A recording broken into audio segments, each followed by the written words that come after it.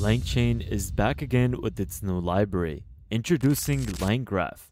Last week, they introduced and launched this new library, which makes it easier for you to modify agent runtimes. In simple terms, LangGraph is a module built on top of Langchain to better enable the creation of agents as well as runtimes. It has the ability to coordinate multiple chains, or actors you can say, across multiple steps of computation in a cyclical manner.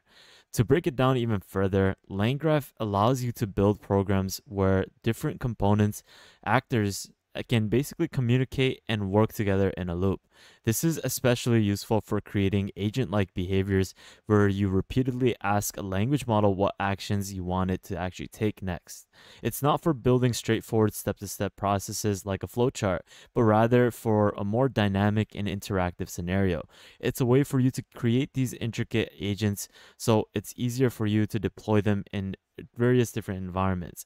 Now, if you want a linear process, you can stick to LangChain expression language, but if you need more cycles and agent-like behaviors, LangGraph is the way to go.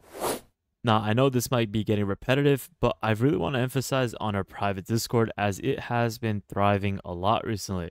There has been a lot of great things coming out of this, as you can just see from this image right here on the screen, where we basically just had a new partnership where we are giving out paid subscription plans for Dataku, and this is an amazing effortless and accurate approach for data extraction. Now, this is just an example of something that we do and work with. There's multiple different paid subscriptions that are given out to our Discord members for free. You simply become a member and you get access to various different AI tools across the month, and it's on different ranges of AI tools. It's not necessarily just data execution tools, but it's various different types of categories in the field of AI. Now, we don't just end up giving out free subscriptions to AI tools. We also give out various other different things like collaboration opportunities where people can basically work as a team to build applications. We have various networks, we have news outlets, we have resources, as well as daily AI inputs. So definitely recommend you check out the Patreon link in the description below, as I really wanted to emphasize what you guys are missing out on if you guys are not a part of this.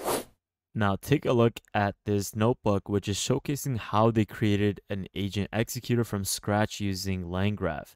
Now we can see that they set this up using previous libraries from LangGraph or Langchain, sorry, and they basically use different APIs that they need for this to be functional. In this case, they use OpenAI. And as we go further, they create this LangChain agent using LangChain libraries. And once we go down further, we can see that they use this new library, LangGraph, to create the graph state. It defined the nodes using that library and defined the graph, and this was where they basically created an agent that can source the weather in a certain region. This is an executable agent that will find you what type of weather it is in a certain region. So in this case, they gave this prompt to state that what is the weather in San Francisco, and it gives you this output down below that it's within this Fahrenheit range. And it basically just goes to show that this was something that was created from scratch using a couple of libraries, and it was able to create this agent executor fairly easily. If you would like to book a one-on-one with me where you can access my consulting services, where I can help you grow your business or basically give you a lot of different types of solutions with AI, definitely take a look at the calendar link in the description below. Great part is that LangGraph is backed by Langchain, obviously, and it just goes to show that they will continuously keep on improving it further as time goes. And we can see just today they released different types of demo videos on what you can do with it. There's notebooks on each and every topic, which is something that we'll take a look at as we go further into the video. With LangGraph, you can create an agent executor, you can create a chat agent executor, a human in the loop, dynamically returning a tool output directly. You can respond in a specific format, managing agent steps, force calling a tool, and this all just goes to show that you can create more dynamic and interactive agents with LangGraph. So this is something that you should definitely stay tuned as we go and showcase the capability of it throughout today's video. So stay tuned and let's get straight into the video. Hey, what is up, guys? Welcome back to another YouTube video at the World of AI. In today's video, we're going to take a look at LangGraph, which is Langchain's new library, and it's for building stateful multi-actor applications with large language models. And we can see that it has a step-by-step process as to how you can start using it, and it's something that we'll take a look at as we go further into the video. Now, Langchain is providing two types of agent executors through LangGraph, and I just want to basically showcase what you can actually do with it before we even go into showcasing how you can get started with it. We know that you have a chat agent executor, and this is something that has function calling. You also have an agent executor. Now, this agent executor is a new library that they've basically developed within LangGraph, and it's something that processes a list of messages as inputs and outputs in a list of messages overall. Now, this agent state is represented as a list of messages, and it specifically uses OpenAI's function calling, and it can recommend for newer chat-based models for supporting different types of function calling. Now, there's various different examples as to what you can do with this. You can get started with the notebooks that they have, and you can create various things like a human in loop, where you can add human in the loop component within your agent executor. You can force call a tool first. You can respond in a specific format, as well as dynamically returning the tool output directly. This demonstrates for more of a dynamic approach where you let the agent choose whether the return of the result is straight, like directly to the user. Now, you can also do various things with the agent executor using existing LangChain agents. This is where we saw that example before, where we created that agent from scratch at the start of the video. This is something that focuses on utilizing existing LangChain agents. You can definitely do the same things, where you can work with human in the loop, where you add the human in the loop component. You can work on force calling a tool first, which showcases how you can call a specific tool first. You can manage the agent steps, and this is something that will showcase how you can explicitly manage intermediate steps through that agent task. These are some of the examples as to what you can do with these new agent libraries within LangGraph. And that's something that we'll take a look at as we go further into the video. You can see that the code for each process is already installed, or not installed, but showcased and demonstrated. And you can simply just install the library, and you can just input the templates for each section of the code. You can set up the model with LangChain.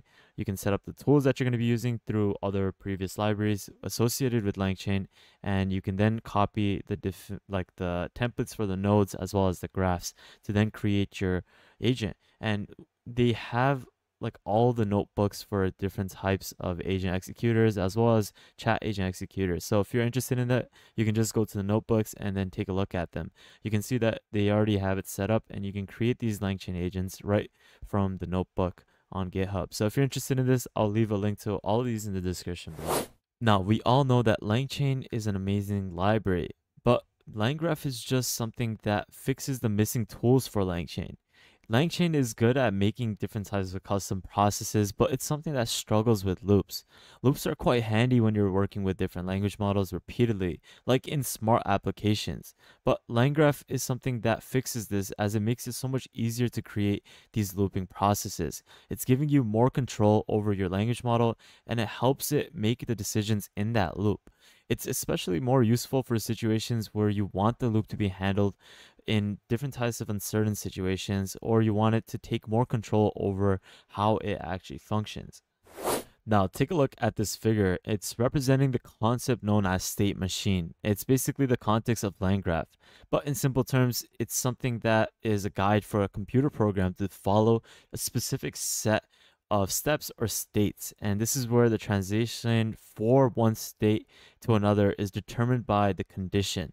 Now, each box represents this state. We see a code state, we have an LM calling state, you have a chain, router, state machine, as well as an agent. They all represent these different layers, and the arrows between them indicate the possible translation. Now, this is where the circles are the boxes where the actions or the tasks are associated with a certain state. This is something that is showcasing how the program can move from one state to another based off the conditions or the decisions that are made from its execution. For LangGraph, this is something that showcases how users can design and understand the flow of their processes through these different states. It makes it so much easier when it's in a loop and when you're like working with different types of repetitive loops and decision making. It makes it more clear, and I truly believe that it will help a lot when it's working on different types of functioning loops to create various different types of agents. Now, on their blog post, they emphasize a lot more on the functionalities in different areas, whether that's nodes, the state graph, the edges, as well as further components to LangGraph. So if you're interested in this, I truly recommend you take a look at the blog post so you get a better idea as to what it can actually do. But there's also real world demos that you can actually take a look at on their channel. So if you're interested in this, I'll leave a link to this playlist in the description below so you get a better idea as to how you can get started. Each video has their own notebook for it, so this will be very helpful for a lot of us. So with that thought, guys, that concludes today's video on LangGraph. If you want me to do a more thorough analysis as to how you can create your own executable agent from scratch, I'm definitely interested in making a video like that so you guys get a better idea as to how you can code and create your own executable agent using LangGraph. So with that thought, guys, thank you guys so much for watching. I'll leave all these links in the description below. Make sure you check out the Patreon link in the description below so that you can access our private Discord. This is a group that has been doing really good and it's thriving, so I truly recommend you check it out as there's a lot of amazing features associated with it. And if you guys haven't followed World of AI on Twitter, definitely do so you can stay up to date with the latest AI news.